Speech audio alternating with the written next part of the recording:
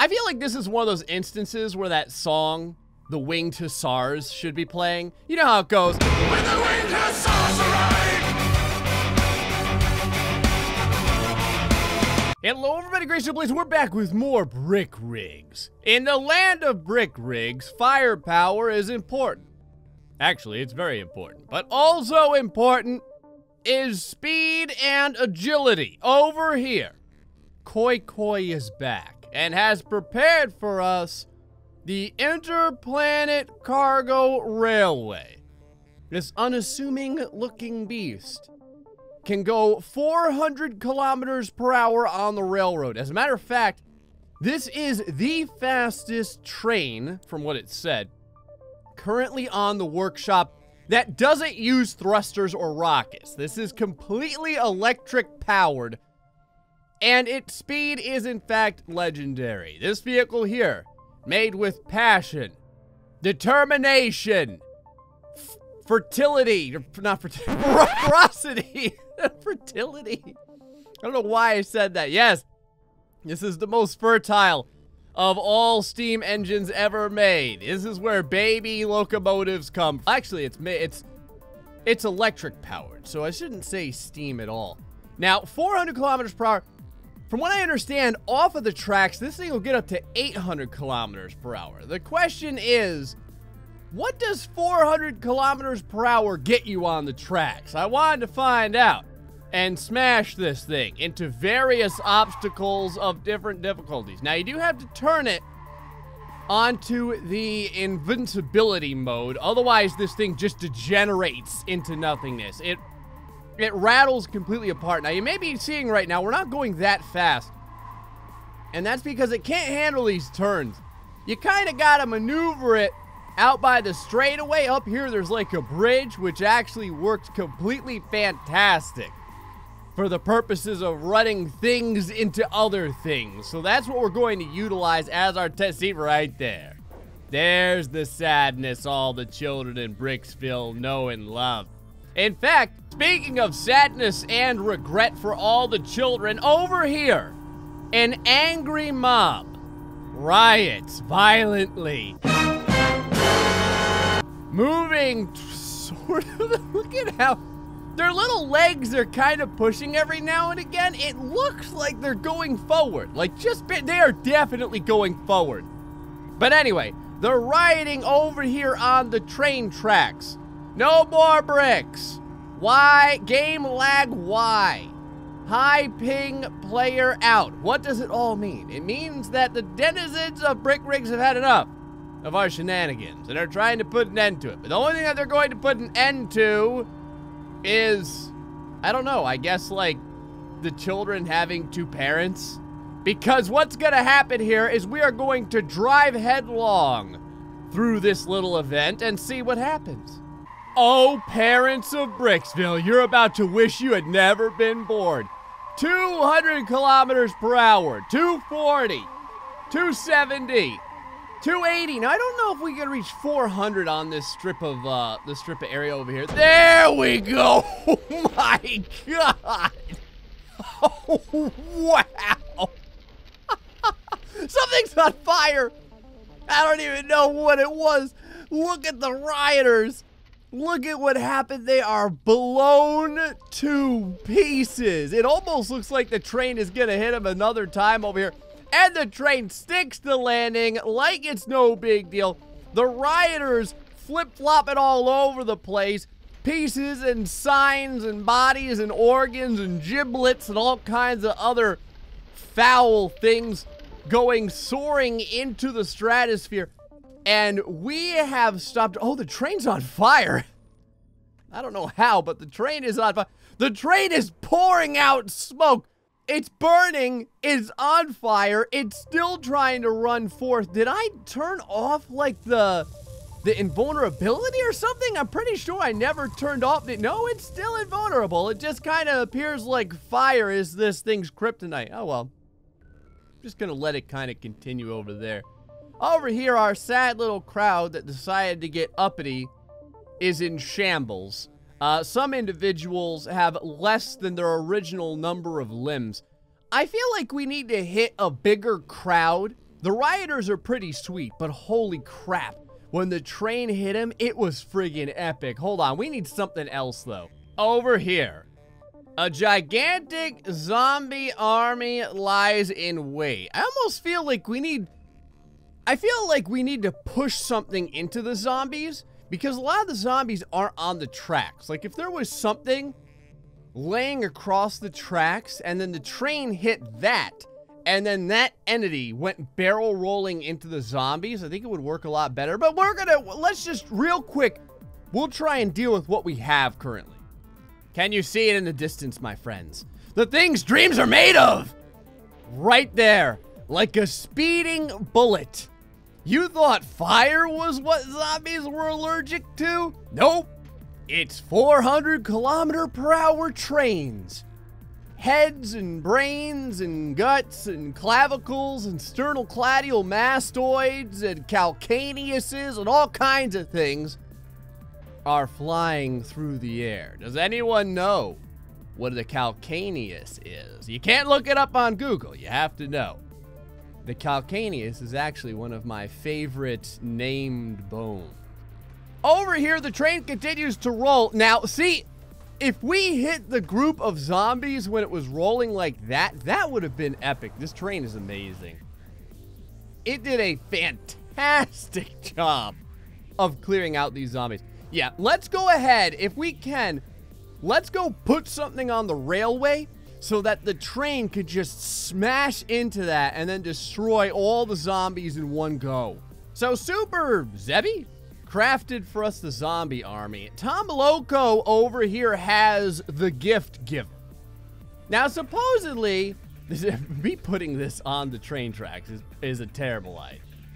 Now this is made to fly, but I get the feeling that if we run it over with a giant super fast train, some glorious things will happen. Alrighty, Santa and his hefty sack are sitting over here with this random gun kind of hanging out. All of these little planes are, I assume, explosives. The zombie horde shambles over here next to Santa. Will they be able to stop Christmas? Although I guess Christmas has already happened. But will they be able to thwart next year's Christmas?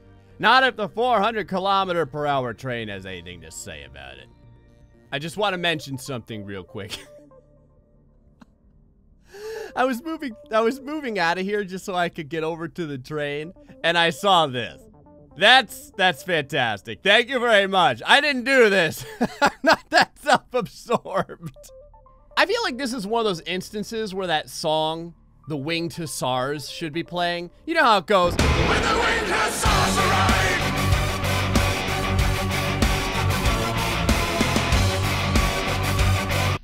Oh, red and silver bullet.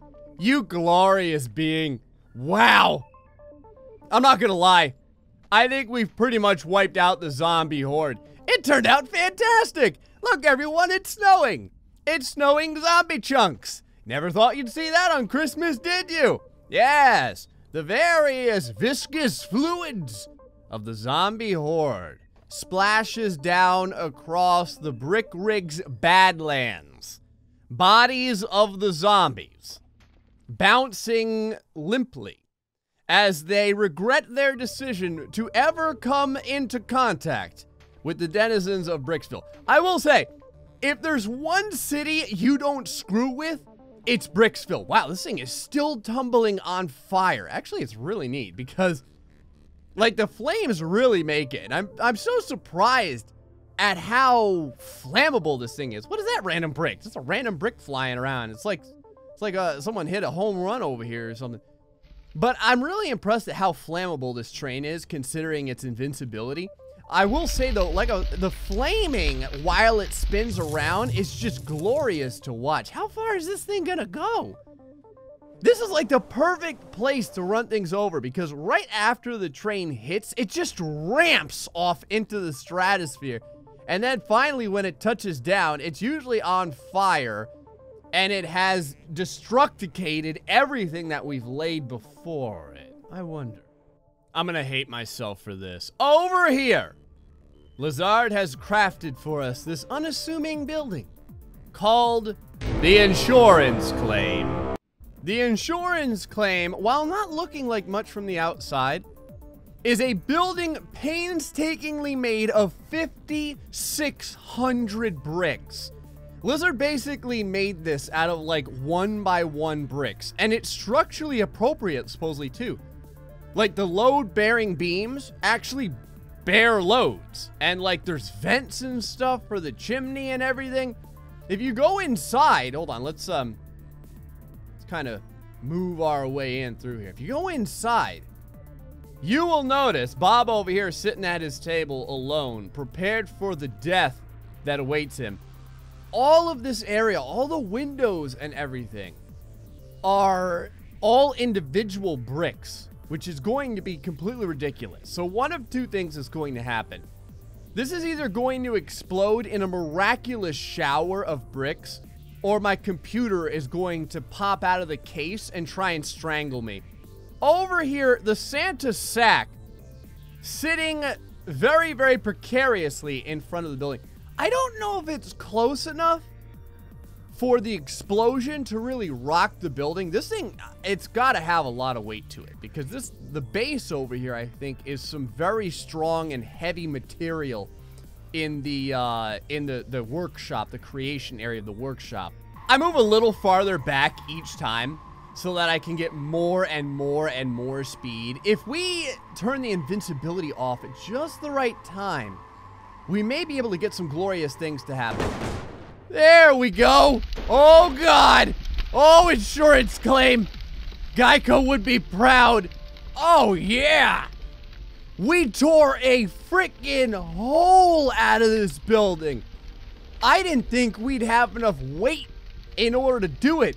But this train is no joke, baby. When this thing gets up to 350 kilometers per hour, it will redecorate your friggin' house in a heartbeat. Is that half the train over there? The train actually got split in half. Let's go ahead and fast forward things up a little bit over here.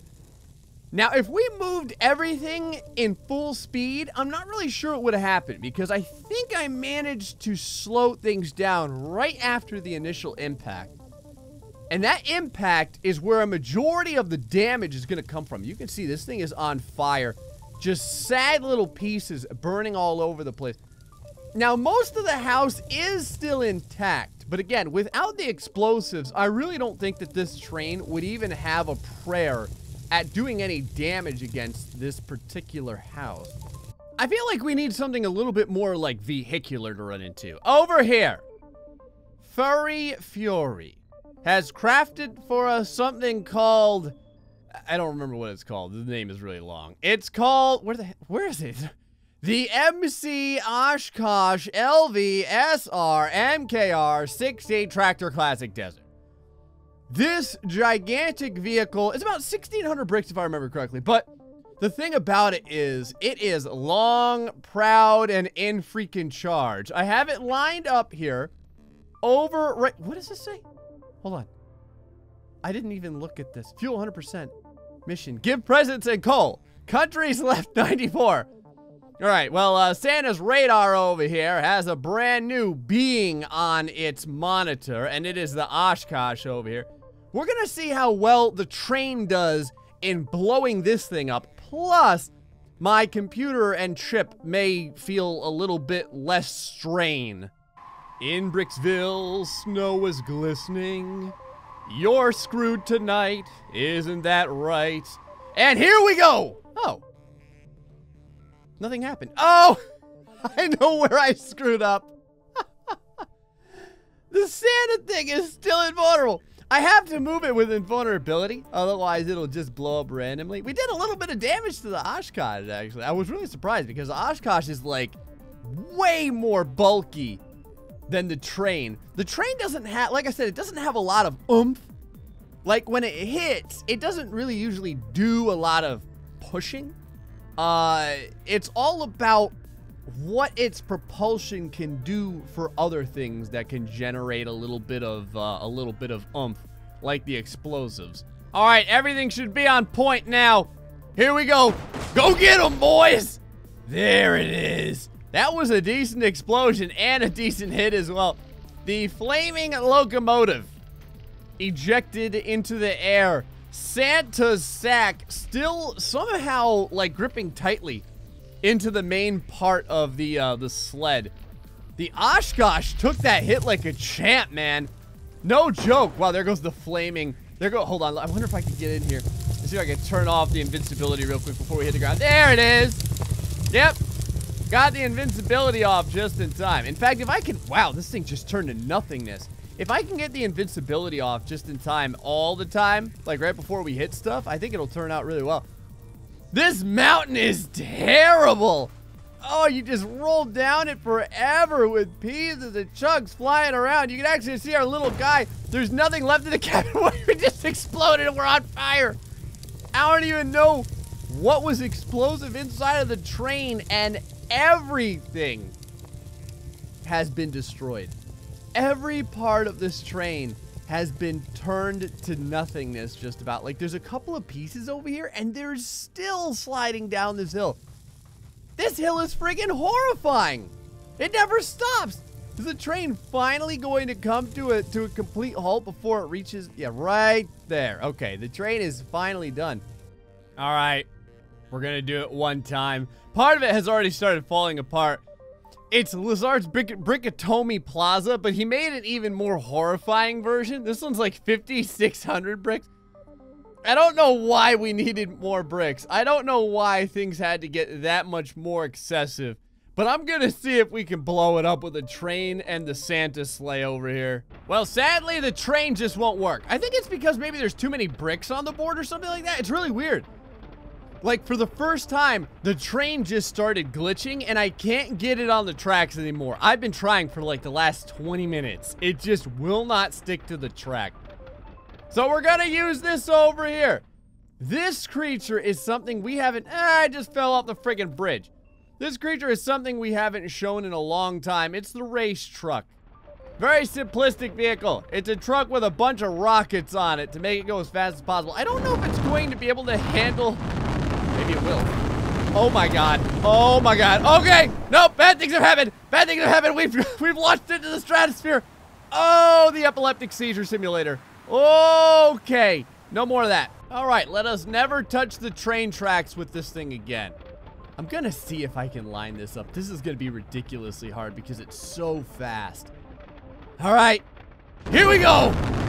Race truck underway. Moving pretty good. Oh, God, we're starting to touch it. Oh, nope, nope. Oh, God. Okay! Oh, God. I don't even know what happened. I guess we hit Brickatomi Plaza, sort of? I don't know how we hit. Okay, let's try this again. Oh my god! Oh! Oh! Okay! I was gonna say, I just barely managed to keep this thing on the roadway. How fast were we going when we hit Brickatomi Plaza? That thing just rocketed straight through it. Look at the damage it did. I can't believe it. Even the rockets and like the nukes and stuff that we used on Brickatomi wasn't able to hit it that hard. The rocket truck, again, I have no idea how fast that thing was going when it made impact with Brickatomi Plaza. But however fast it was going, it just absolutely slaughtered this building. We may have to put the rocket truck up against some various other creations because holy crap, that thing just ruins anything in its path. Anyway, folks, I hope you enjoyed this episode of Brick Rigs, where we got to see the train at almost 400 kilometers per hour run into all sorts of different structures and blow up wildly for our amusement, as well as some awesome buildings and stuff like that. And then, of course, the ode to the rocket truck, bringing things back to the way they used to be in Brick Rigs. Until the next time, folks, stay foxy and much love.